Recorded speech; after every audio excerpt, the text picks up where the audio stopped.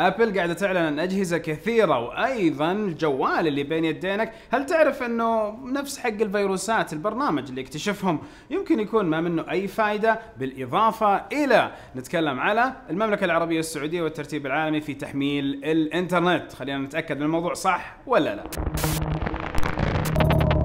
السلام عليكم ورحمة الله وبركاته، أخوكم فيصل السيف وحلقة جديدة من العلوم والتقنية. نبدأها بالأخبار المحلية. ولحظة أوكي، قبل ما نبدأ قبل أخبار محلية كل شيء مليونين، اللهم لك الحمد، فألف مبروك لنا جميعا، مبروك لنا جميعا هذا الوصول للرقم الجدا كبير. الله ينفع بنا يا رب العالمين. وعلى أساس هذه المناسبة فالأخبار حتكون رتم سريع مرة كذا، على أساس إنه أخلصكم كذا وترتاحوا وتعطونا لايك والأمور نعرف إنها كويسة. هيئة الاتصالات وتقنية المعلومات أعلنوا عن مؤشرات الأداء في المملكة العربية السعودية. من أبرز الأشياء أنه عندنا انتشار الجوال مجنون، 93% الانتشار حق الجوال بين الناس. أيضا نتكلم على رخص ال 5G للتجربة شغالة وقاعدة تمشي تصدر. بالإضافة إلى ترتيب المملكة عندنا 45 عالميا، تعدينا في سرعة تحميل الإنترنت الصين واليابان وكثير من دول العالم. فهنا نقطة أساسية، أحد المؤشرات هي سرعة التحميل المتوسطة، ولكن في مؤشرات كثيرة، سرعة الرفع، سرعة البينج والأشياء دي كلها. وبإذن الله سنة ورا سنة وتطور مع تطور حنوصل لهذه الأشياء. خبر اللي بعده STC وداتا ثون. لما صارت داتا ثون حركة السير أو التحكم أو القيادة بحركة السير في المملكة العربية السعودية، من أجمل الفعاليات اللي حضرتها آخر أسبوع. كانت عبارة عن مجموعة فرق يتحدوا بعض على أساس يستغلوا الداتا اللي أعطتهم إياها STC ويطلعوا حلول. طبعا STC قطاع الأعمال استثمروا في هذا الوضع ونتج عندهم كمية ضخمة من المشاريع اللي جدا قوية، حتى مو مشاريع، حلول جدا قوية عشان التحكم بالسير. وكان المثال عندهم طريق الملك فهد والبيانات اللي جت منه.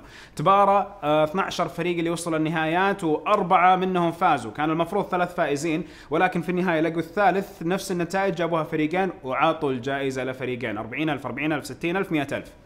في أسرع من كذا أخبار. ننتقل للأخبار العالمية ونتكلم على ماي سبيس اللي هو الموقع الشهير اللي كان من خلاله ناس تسوي صفحات شخصية. فأمرين، أول أمر هو إنه كل البيانات حقت آخر 12 سنة راحت. إذا أنت مستخدم موجود على ماي سبيس آخر 12 سنة تراهم مسحوا الداتا بيس وراح كل شيء. فالأمر الثاني، أحد فيكم يعرف ماي سبيس ولا بس جيل اللي يعرف ماي سبيس؟ أعطوني شاركوا معي في التصويت. ننتقل لانفيديا اللي نيورال نتوركس عندهم الشبكات اللي هي المفروض النيورال السريعة جدا. هذه الشبكات موجود عندهم قدرة جديدة تعطيهم دودلز، تعطيهم رسمات باليد، شخاميط، والشخاميط نفس البرنامج بالذكاء حقه بالتحليل حيحول لك اياهم الى منظر طبيعي خرافي، فيه السماء تتناسق مع الارض مع الحجر مع الجبال وكل حاجة. الموضوع مو فقط انه يحاول يضبط لك صور الشخاميط الى صور بحيرات من داتابيس، لا، يحاول يعطي المظهر الافضل والشكل الاجمل اللي يتناسق مع الطبيعة من قاعدة البيانات الضخمة للاشياء الطبيعية اللي هو موجودة عنده. بل ايضا حيقدر يحرك الصورة لاحقا تصير فيديو كمان، فيديو لما كان اصلا مو موجود. تصويت توقعته كان في محله لما سألتكم الحلقة الماضية مين فيكم يستخدم منصات المشاهدة المرئية زي نتفليكس وغيرها. 57% من اللي شاركوا في التصويت قالوا ما نستخدمها. بعضكم قال احيانا، وقله منكم فقط اللي قالوا نعم نستخدم هذه الخدمات. هذا الشيء ليش؟ لانه هذه الخدمات الى الحين ما انتشرت عندنا في العالم العربي بشكل كبير. يمكن انتشرت في المملكه ولكن ليس في العالم العربي كامله. اذا تبغى خدمات زي هذه تنتشر، ايش اللي لازم تسويه؟ يكون عندك قدره اتصالات ضخمه في تحميل البيانات زي اللي عندنا في المملكه، بالاضافه الى الاسعار تكون جيده على اساس انه الناس تقدر تشترك بهالخدمه وما يضايقها الاشتراك والبيانات مع بعض، فيكون شيء بالنسبة لهم موزون ومدروس. والتصويت الثاني كان مرتبط، وسألتكم انه مين فيكم يستخدم خدمات البث الصوتي. اكثركم اجمع على انغامي انه هذه اللي انتم تستخدموها، وهذا يعني انه فعليا سبوتيفاي تأخروا وغيرها من اللي خدمات اصلا ما جو عندنا. والناس اللي ما يستخدموا هذه الخدمات فعليا قلة.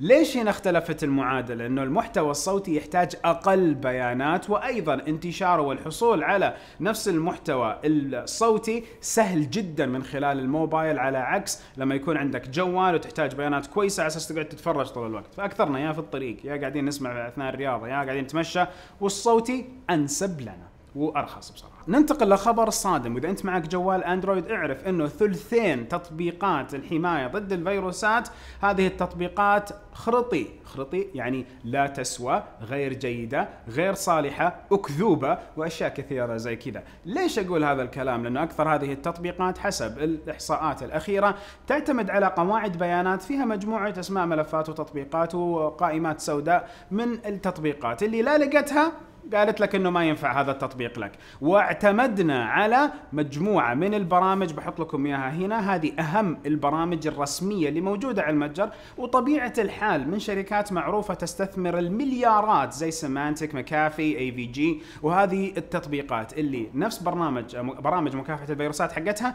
في محلها، لانه هم اللي طوروا قواعد البيانات والليستات اللي يستخدموها الشركات الثانيه، وهذول عندهم المصادر الام. الخبر اللي بعده نتكلم على جوجل وأطلقت ستاديا. وشو ستاديا؟ منصة لعب سحابي نتفليكس الألعاب. فنتفليكس هي خدمة مشاهدة محتوى، ستاديا هي خدمة انك تقعد تلعب بيد الكنترولر على جوالك او على المتصفح الكروم على اي جهاز سواء بي سي او على ماك، وايضا تقعد تتصفح على الاندرويد تي في، تقعد تلعب بالاصح مع نفس منصة ستاديا. الشيء اللي تحتاجه بث قوي للانترنت او سرعة قوية للانترنت تحميله بينج، وايضا تحتاج يكون عندك الخدمة مهيئة في دولتك، وهذا الشيء اللي نبغانا ننتظره على اساس تجينا في المناطق العربية. فكرة ستاديا انك تقعد تلعب العاب ريموتلي بدون ما تحمل اللعبة بشكل كامل، ويصل البث الى 4K ومستقبلا سترفع الى 8K دقة البث. وش السرعة اللي تحتاج عشان تسوي كذا؟ فهذه ستاديا. مايكروسوفت اصلا معلنه عن اشياء زي كذا كخدمه موجوده عندهم، حتى الجيم شيرين كانت موجوده، مشاركه الالعاب، فحاجه قويه دخلت حتى فيها نينتندو مع مايكروسوفت انه اتاحت هذه الخاصيه على اجهزه السويتش. فالحين مايكروسوفت المفروض تخاف؟ ابدا. مايكروسوفت ومدير المشروع حق نفس الجيم شيرنج شارك مذكره مع الموظفين، المذكره هذه طلعت خارج جدران مايكروسوفت، قال من خلالها ما دام جوجل دخلت هذا المجال اذا احنا على الخطه السليمه، لانه صار لنا سنوات نستثمر فيها ووصلنا واطلقنا وانتشرنا بشكل كبير.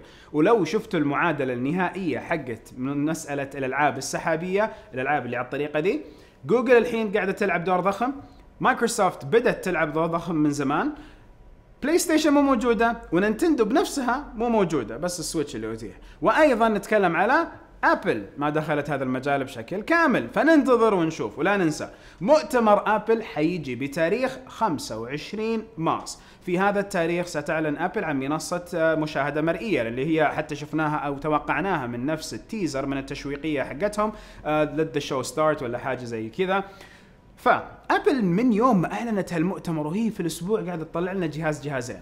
اول الاجهزه اللي تم الاعلان عنها الاي ماكات الجديده بنفس الشاشه اللي هي 21.5 و27، معالجات الجيل التاسع والثامن، فنتكلم على تبني جديد لمعالجات انتل، وايضا المعالجه الرسوميه برضه صارت افضل، وعندكم الخيارات حقتها موضحه على موقع ابل. ايضا ابل جت بعدها واعلنت عن الايبادات الجديده، الايباد ميني والايباد اير، النسخ هذه اللي تدعم القلم اللي سبق وطلعت فيه شركه ابل.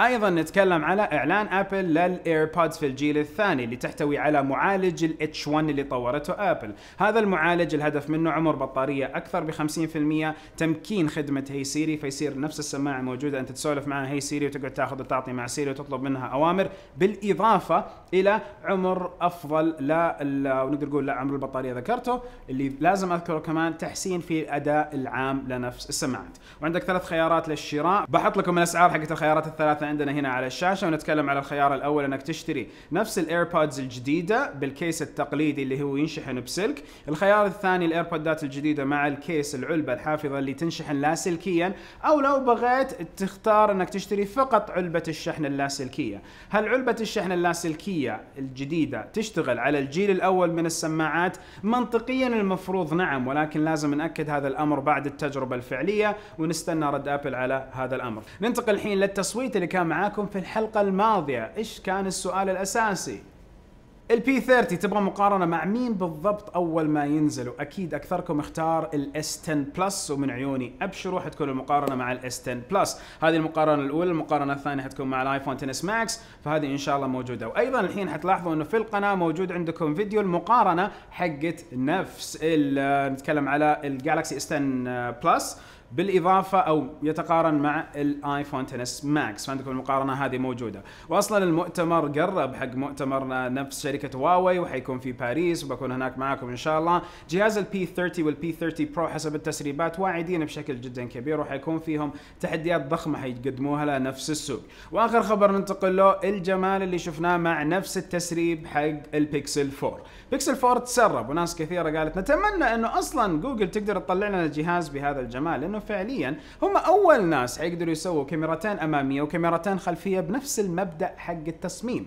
يعني انت تشوف الواجهه الاماميه يقلب الجوال نفس النمط موجود، فلو حطينا الجوال من قدام واحد وراه من ورا حتشوف انه نفس الرتم حق الكاميرا، شيء جميل تصميميا ما قد شفناه قبل كذا. ويلا جوجل معروفه بانه امكانياتها في التصوير القويه، لا الكاميرا الواحده على البيكسل 2 والبيكسل 3، فما بالكم لما تحط كاميرتين على البيكسل 4. نتمنى انه النسخه هذه حقت الاكسل تكون واقع ونشوفها عن قريب. من ناحيتنا وفي كل حلقه يا رب العالمين ينفع بنا، وعدينا 2 مليون انتم تشوفوا هالحلقه، واصلا يمكن 2000 وصلنا اللي هي 2000 و2000 مليونين و100 و2000. نهاية الحلقة وكل حلقة دعواتكم لنا، الله يا رب العالمين يجزاكم الف خير. لا تنسونا من لايك سبسكرايب. الرتم السريع ذا يعجبكم اكثر؟ اذا اعطوني لايك، يصير كذا اسكت ما اتفلسف، ما اقعد اقول اي تحليلات حقتي، لا حقولها ان شاء الله. المهم ان شاء الله اجازة نهاية اسبوع جيدة للجميع. سبحانك اللهم وبحمدك اشهد ان لا اله الا انت استغفرك واتوب اليك. السلام عليكم ورحمة الله وبركاته.